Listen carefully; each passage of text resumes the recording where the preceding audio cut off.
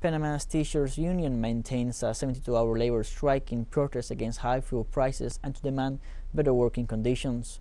Teachers Association of Panama announced that they would begin a 72-hour strike extendable while their ex-representatives went out to protest in the capital city to urge the government to respond to the demands regarding the high cost of living.